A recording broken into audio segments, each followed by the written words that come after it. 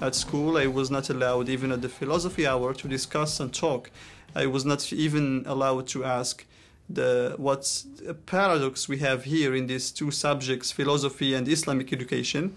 And for me, I was all the time knowing that Morocco is not a country for me to have my freedom. Kacem El Ghazzali is 23 jaar. Hij groeide op in Marokko en in Libië. Op de middelbare school begon hij een anoniem seculier blog. Maar zijn tegenstanders spoorden zijn identiteit op en hem werd geloofsafval en godslastering verweten. In Marokko staat kritiek op de islam bovendien gelijk aan kritiek op de koning en is strafbaar. Nadat El Ghazzali een interview gaf over zijn denkbeelden op de Franse televisie, werd hij op school belaagd. De imam van zijn dorp klaagde hem aan in een moskee en zijn familie nam afstand van hem. Anonieme doodsbedreigingen volgden. El Ghazzali kreeg in 2013 asiel in Zwitserland en wil daar gaan studeren. Hij vertegenwoordigde de internationale humanisten bij de Adviesraad voor de Mensenrechten bij de Verenigde Naties. If I have my poems, solitude and alcohol, then I'm happy.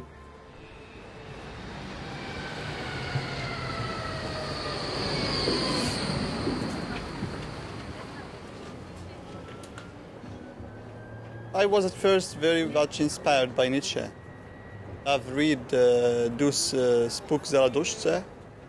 Then there was a moment when I read Spinoza, and then I was quite fascinated by the idea of a cosmic God. My acceptance to my atheism, it was not between night and day. It was step by step.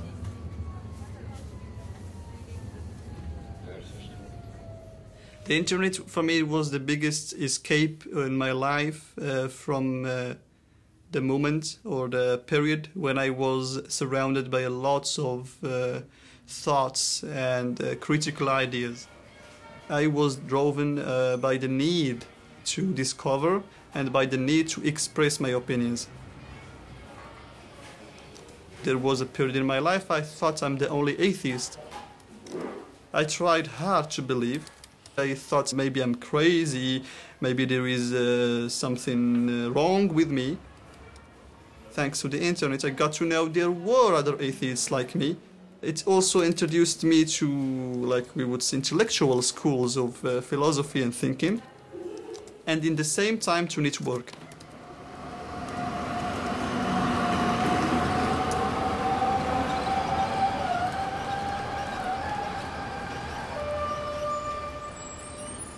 I don't belong to any place at the moment. My homeland for the moment is Switzerland. As long as I'm free, as long as I'm free to think, that's my homeland, and I would do whatever to keep it uprising and blossoming like a flower.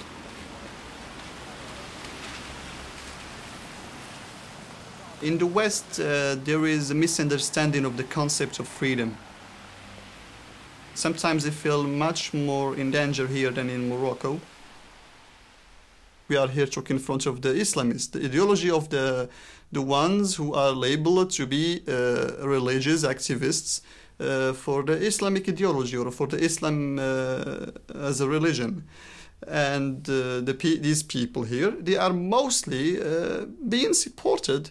I feel sometimes like really I have to think more, that I have to censor myself and censor my words before I talk about Islam. Even if my criticism is built and is based on real facts.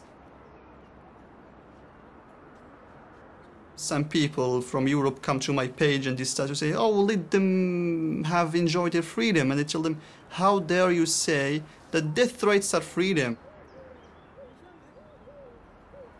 The Western people in general, they are too sensitive. They are letting their emotions work instead of their rationalism. They are all the time afraid to be labeled as racists, of being labeled as Islamophobes. It's not a problem. It's not an issue. They are persecuted in their countries. We have been colonizing them for so many years. They are so poor.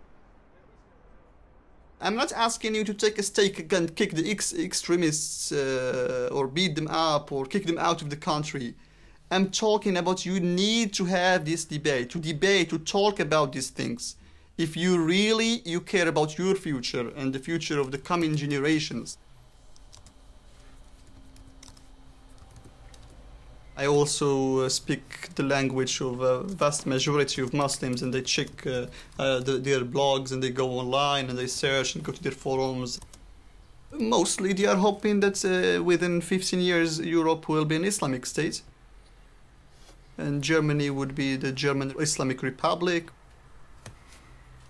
If you just accept ignorance and accept terrorism within your society, within communities which don't belong to you, and you think you are safe, be sure you are not.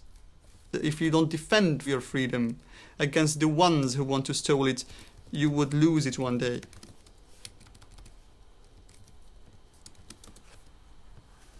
There is this hope inside many Muslims that Europe would be an Islamic empire, as the Prophet promised once.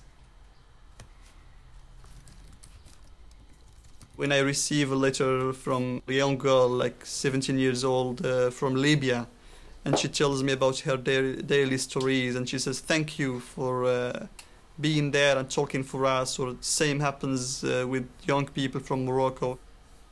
That's the biggest support, actually, especially when it comes from the Arab and Islamic world. And I publish some letters sometimes. It makes me happy, to be honest, and makes me sad in the same time that there are other people which wish to be in my position right now, where I'm benefiting from the freedom in Europe.